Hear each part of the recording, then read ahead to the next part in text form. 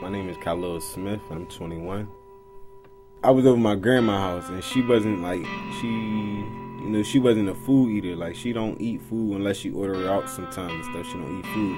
So she, gave me a suggestion that maybe I should get on food stamps. I didn't want to get on food stamps.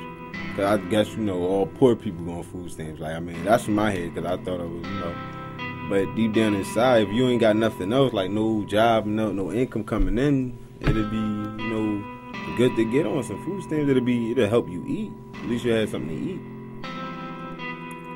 The most difficult, waiting for them to come on every month.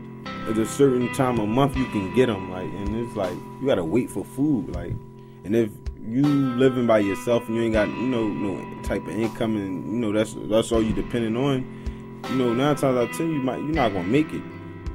Having to wait for food stamps, that's horrible. Who wants to wait to get fed? Not me. Job Corps is like a new high school or something. You go there for your certification or GED, high school diploma. People that need their stuff usually go there. They got driver ed there. People going to work on getting their license there. It's a good school. They got different trades: facility maintenance, medical assistance, facility maintenance. I'm looking towards something to do with cleaning or something, some type of labor. I'm not sure right now, but I know that they got jobs that's lined up that's really nice jobs. Home Depot.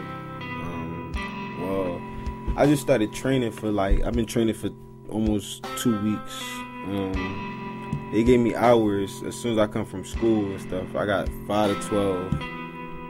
I get out at 12. It'll probably be like 1:30, 1 o'clock when I get home.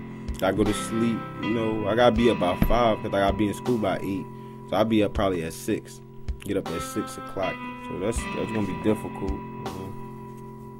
So I feel as though as long as there's more money, I can't complain.